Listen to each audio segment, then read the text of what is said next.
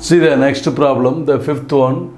Can you get a pure surd when you find the sum of two surds?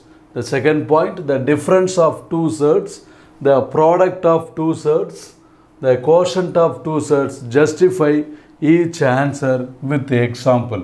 இப்போ பாருங்க எப்போ நமக்கு pure surds கிடைக்கும் அப்படிங்கிறது 4 points கொடுத்துருக்காங்க. So first, surd means what? The irrational root of a rational number. It is denoted by the nth root of a. The n belongs to the natural number.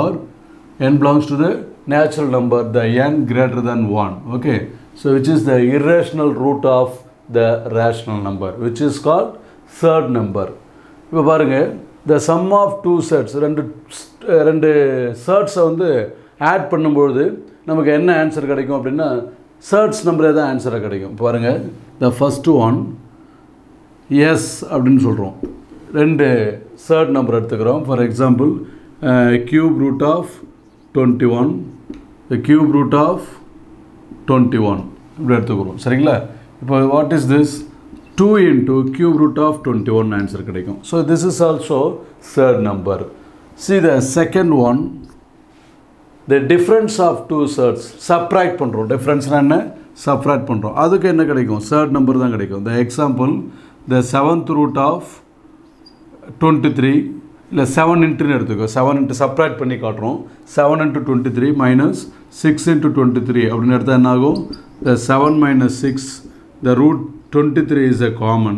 So 7 minus 6, 1 into 23. So the difference of two surds is equal to the surd number. The third point, product cube root of 5 into cube root of 4. Two surds என்ன பண்ணுறோம்? இது எல்லாமே examples தான். நம்ம எந்த surd number வேணாலும் எடுத்து check பண்ணி பார்க்கலாம்.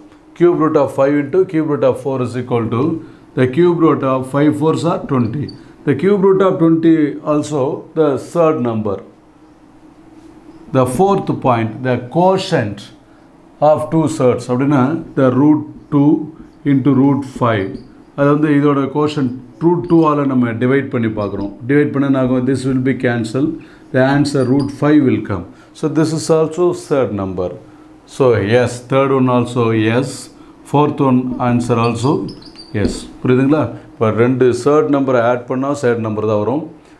Likewise the difference, product and quotient also. புரியுதுங்களா? இப்போ next problem பார்க்கலாம்.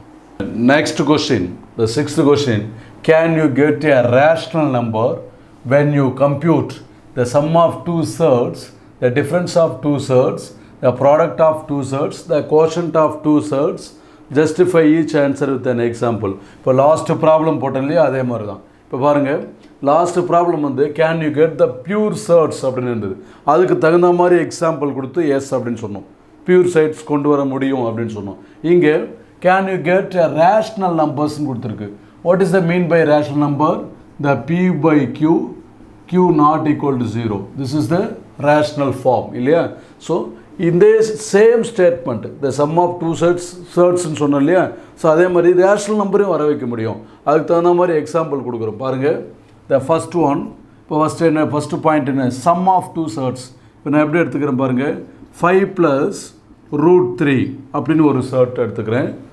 Plus another one 5 - √3. This is another one shirt.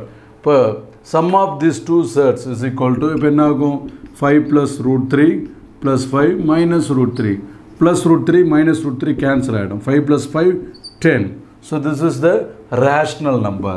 This is the rational number. So yes, we can get the rational number.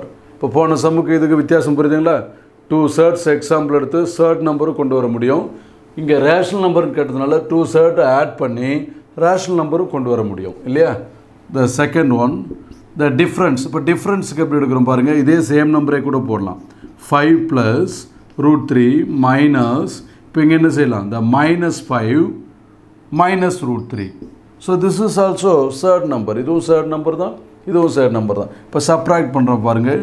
5 + √3 minus into minus plus 5, the minus, இப்போ இங்கே பாருங்கள் இங்கேயும் ப்ளஸ்ன்னு வந்துடுது. So அப்போ நமக்கு என்ன கிடைக்காது? த ரேஷ்னல் நம்பர் கிடைக்காது. இப்போ இங்கே ப்ளஸ்ன்னு போட்டு பாருங்கள், மைனஸ் இன்ட்டு ப்ளஸ் -√3. ஸோ அப்போ என்ன ஆகும்? மறுபடியும் So this will be cancelled. இப்போ 5 + 5 இங்கே என்ன வரலாம் 10 வரலாம். இப்போ நான் சேம் நம்பர் எடுத்துருக்கேன், நம்ம வெவ்வேறு நம்பர் எடுத்து கூட நம்ம என்ன செய்யலாம் ப்ரூவ் பண்ணலாம். For example another one example for second point. இப்போ 5க்கு பதிலா என்ன எடுக்கிறேன் 6 எடுக்கிறோம். 6 + √3 minus -6 + √3. ஏன் √3 √4 கூட இருக்கலாம். √4 here √4. ஸோ இப்போ சப்ட்ராக்ட் பண்ணுறேன். 6 + √4 minus into minus plus 6 minus into plus minus √4. So √4 minus √4 cancel. 12 is a rational number. 12 is a rational number. 10 is a rational number. புரியுதுங்களா? ஸோ நாம் எந்த நம்பர் ஒன்றும் எடுத்துக்கலாம். நம்ம எடுத்துக்கிறது third நம்பராக இருக்கணும் இல்லையா? The third one is product of two surds. இப்போ பாருங்கள், the 3 + √2 into 3 minus √2 எடுக்கிறேன். Okay, 2 surds. இப்போ இதை ப்ராடக்ட் பண்ணுறேன். This is the formation of a plus b into a minus b. So the a square minus b square. So which is 3 square 9. This is -2 இல்லையா, equal to 7. It is a rational number. It is a rational numbers. Then fourth point. What is that? The quotient of the surds. இப்போ 5 into √2 divided by √2 அப்படின்னு எடுத்துக்கிறோம். Okay, so √2 cancel now. The 5 is a rational number. So yes, we can get the rational number. புரியுதுங்களா? இப்போ next problem பார்க்கலாம்.